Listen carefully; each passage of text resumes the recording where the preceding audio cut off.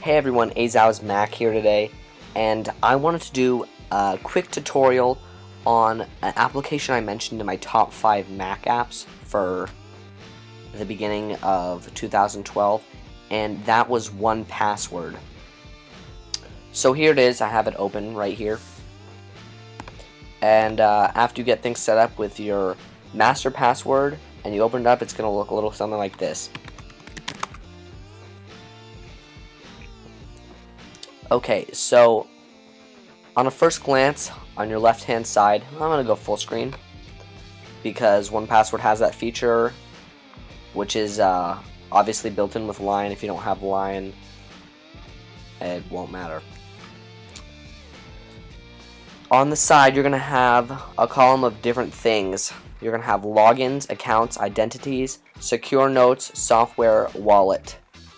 The first thing that I came over here was what is software. When you click on that, that is a license key, which I personally don't use, but if you are OCD and you want to keep everything really organized and you downloaded pages and you have to have the license key saved just in case it blows up. I don't know. If you do, this is for you.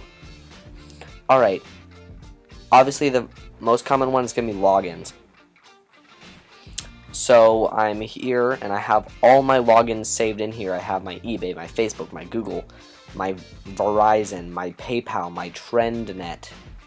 Well, the TrendNet is my wireless router. I have the password saved and admin, that stuff. Wells Fargo, Amazon. I have literally everything I ever need to get on saved, every single password, so I never have to type it in. And you say, well, that's cool, you can go copy and paste. But no. The greatest thing about this is you don't have to copy and paste. So here I'm on my Facebook. It comes with this extension built in to the program. I click on that extension, it brings down this menu, which is 1password, and it recognizes, okay, I'm on Facebook, it recognizes facebook.com as the login. I press enter, and it go ahead and signs me into my Facebook. That's amazing. Say I go over here and I want to go to something else. I want to go to my YouTube account. I can go ahead and go down to YouTube. And it's going to go ahead and go over there and log me into my other YouTube account. So you don't even have to be on a web page, and as you see, that opened a new tab, which is very useful. Another feature is that, say you're on a new website and you save a new password, it's gonna, a little menu bar will come up here, just like in Firefox. It'll say, do you want to remember this in your toolbar or whatever, and you can say yes, save to 1password. I don't have any websites right now that I can save, so I can't do that demonstration, but a little bar comes up here saying, do you want to save this? And you can say yes always, yes once, or never for this site. I mean, it gives you that option. Let me make sure I hit everything here. Identities, I have really no idea. Keep names and addresses. Okay, so you can save contacts. Accounts, my iTunes, instant messengers, email accounts.